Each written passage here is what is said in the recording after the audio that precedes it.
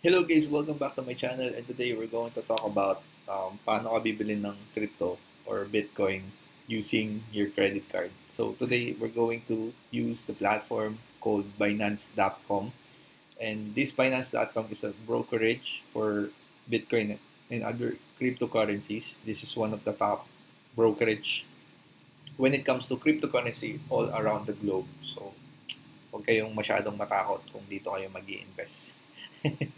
So there are three ways to buy crypto using Binance. One is P2P trading. Number two is credit card or debit card. Number three is third-party payment, which is most likely credit card pa rin.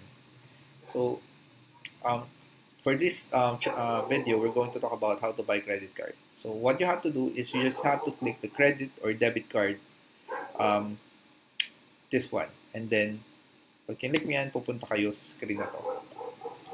Ayan, so kung makikita nyo, meron ditong BTC versus BUSD, may chart.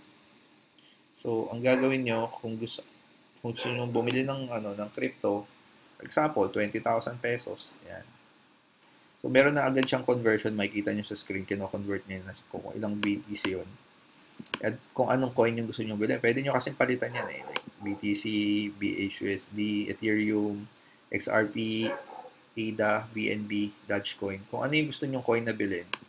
So, katapos yan, syempre, naiset nyo na kung 20 mil, may 20 mil kayong credit limit.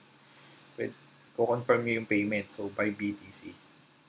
So, on this case, hindi ko kasi pwede ipakita yung credit card information ko. Pero, ito lang yun. Yung lalagay nyo lang yung name of the card, card number, expiry date, tsaka CVV ng credit card. And then, you have to click next. And then, susunod dyan yung address. So, yun na. Nakakabili na kayo. So, ganun lang kadali. So, yun guys. If you like the video, hit the like button and click subscribe for the next video na i-upload ko dito sa channel. Thank you!